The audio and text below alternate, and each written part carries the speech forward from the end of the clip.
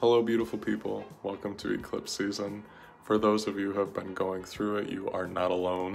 This eclipse season is super intense. There's a lot of transmutation of that which has been holding us back from healing fully. The total solar eclipse that's happening on April 8th.